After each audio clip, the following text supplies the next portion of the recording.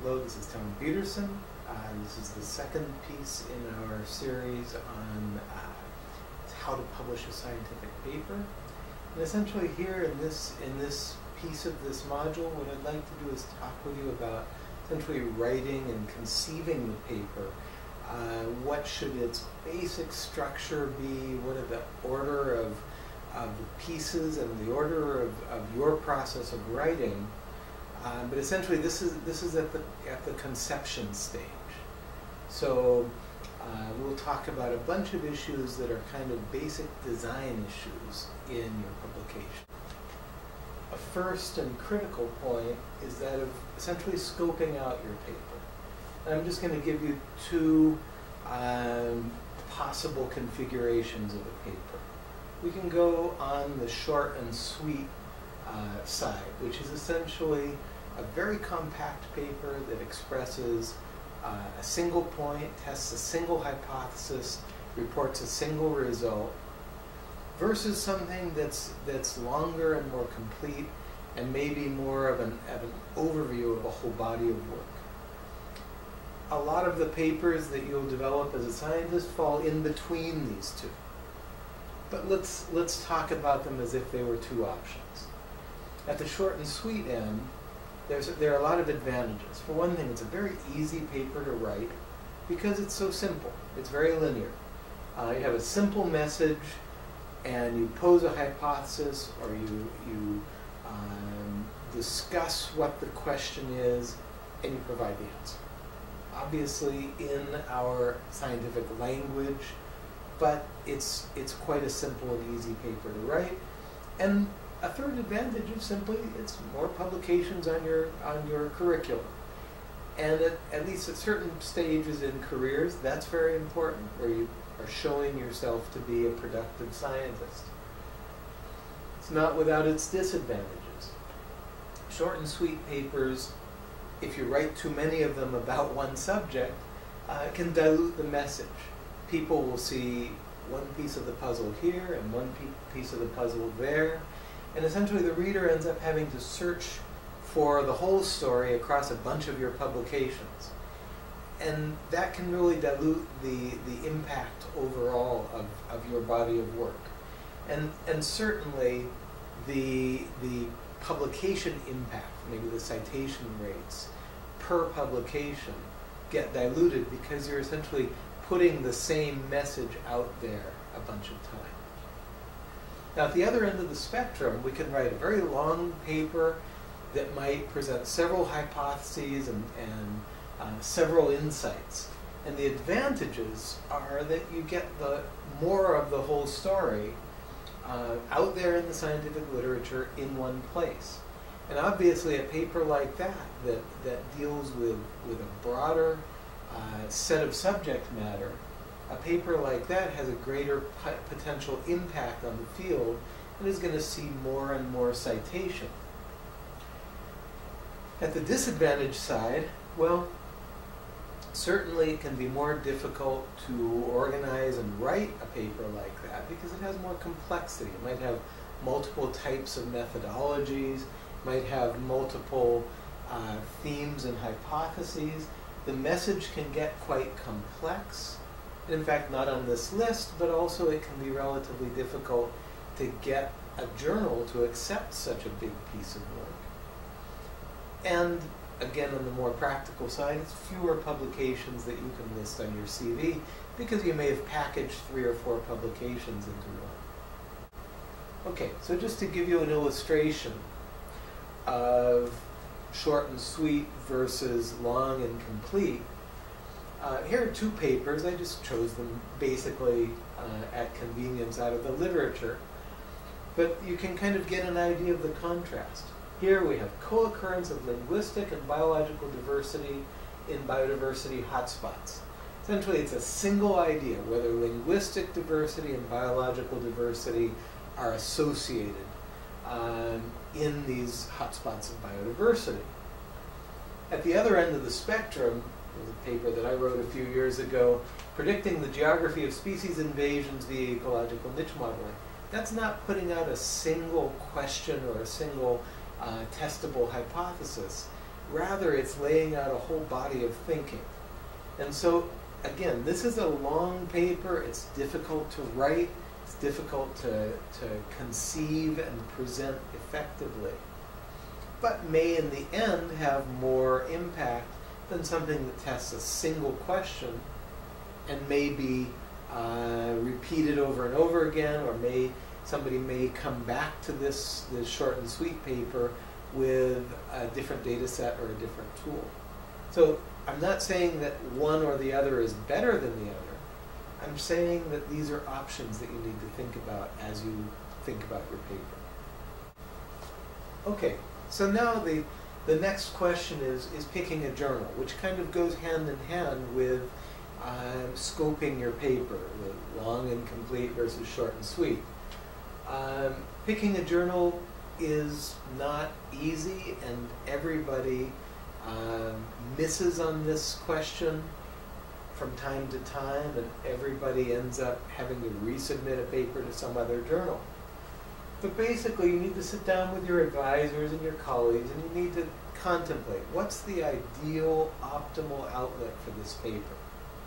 If you aim too high, if you go for Science or Nature or a journal that's simply at a higher level than your paper is, well, you're going to waste your time because it's going to get rejected.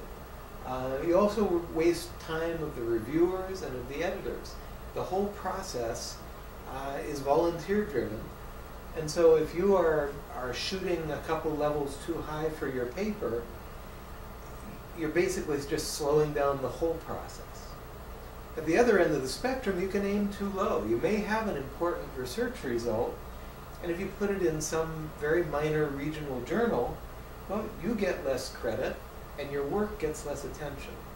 So we don't want to mistake on either end of the spectrum. We need to consider characteristics of the journal. Look at what is the subject focus, read the statement of purpose of the journal, and don't think, well, they can adjust and they may like my work anyway.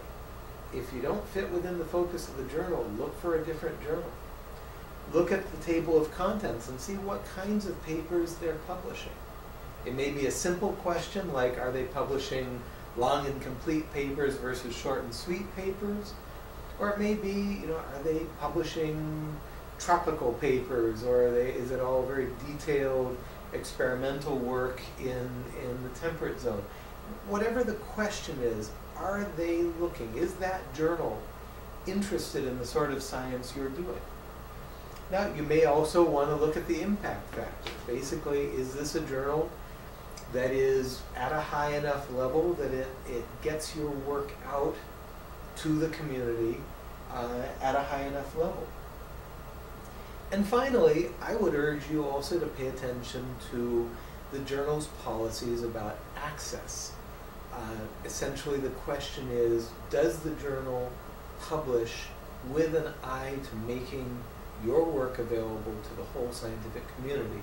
Or is it just a question of making their publications available to those who are willing to pay for them and who are able to pay for them? We'll come back to this at the end of this module when we talk about open access considerations. So a last set of comments about this conceiving your paper stage is essentially my experience with at least one solution to how best to enter this process of writing your paper. This isn't the only way to do it. This is just something that works for me personally. I'll throw it out there, and I hope that you, over the course of your career, evolve your own solution. But this is something that I think works well. I would suggest that this order of writing, where first of all you develop your figures and your tables. These are essentially the unitary results of your paper. So these are the pictures that tell the story that you're going to be relating in this paper. And directly from your figures and tables, you can go to your methods and your results. The methods have to tell in a very clear and concise way how you got from basic data, from input data, to the figures and tables that you're presenting in the paper. And the results should describe, one by one, those results. It may be a paragraph in the results for each figure. It may take a couple paragraphs. But basically, these figures and tables tell you how to structure the methods and the results.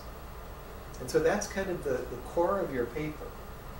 After that, I think is an appropriate time then to frame it. Now, of course, you've been thinking about this framing all along, but as you go through your results, as you prepare those figures and tables, as you write your methods, I think it leads you to think more deeply about what it is you're expressing in this paper. So I think after you have the core done, it's the best time to write an introduction that poses the questions and write a discussion that considers their impact, that discusses caveats and limitations, and that lays out steps forward, essentially next steps along this path. And then finally, you've now written your whole paper. The abstract is your summary of the paper. So I think that's actually easiest to write at the end rather than at the beginning of the process, even though the abstract comes at the beginning of the paper. Now, a couple other points. At the end of this introduction, your last paragraph really needs to state very clearly why this paper needs to be published. What is the contribution of this paper to the broader literature? And so I personally feel like the last paragraph of the introduction should begin, "This paper does the following." And I think that is an effective way of leading into the rest of your paper. Your introduction gives the rationale of why the reader should care, and that last paragraph lays out exactly what it is that this paper is going to do, given that rationale.